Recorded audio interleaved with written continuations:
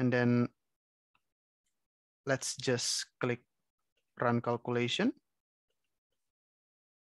And let's observe the change in mobile in place, mobile oil in place.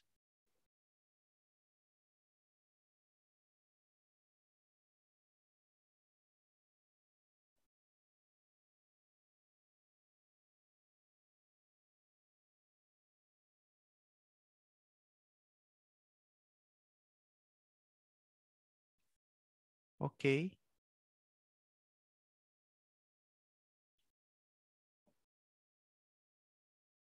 By the way, I forget to set the control mode for the horizontal well, but let's check it later. All right, so we can check this one, the 3D view. And you see the streamline have been created and connecting to the horizontal well. And this is our horizontal well, and it's quite weird looking. Yeah, it's just for exercise purpose. We cannot really like this one. Okay, but yeah, you can just modify the well, the trajectory later. But yeah, we already have our horizontal well, and you see the streamlines from the injector have been connected to the producer. Okay, and let's check the graphs.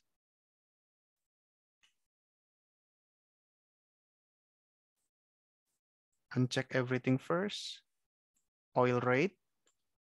All right.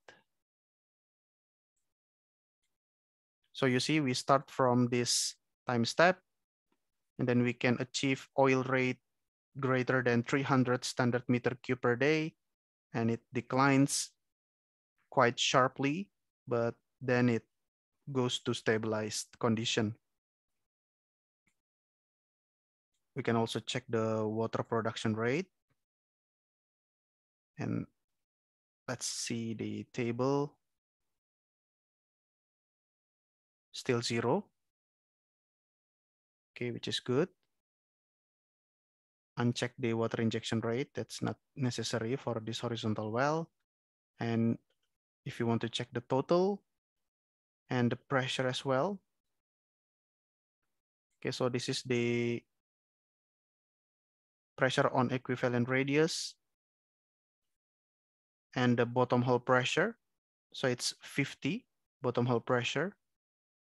That's as low as 50 PSI. All right.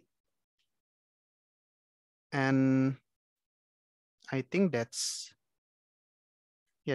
quite everything that I want to show you about the creation of horizontal well.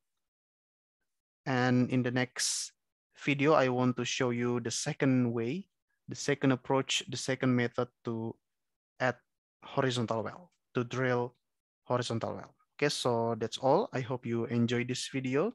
I hope this video is useful. Thank you so much for watching, and see you again in the next tNavigator videos. Thank you.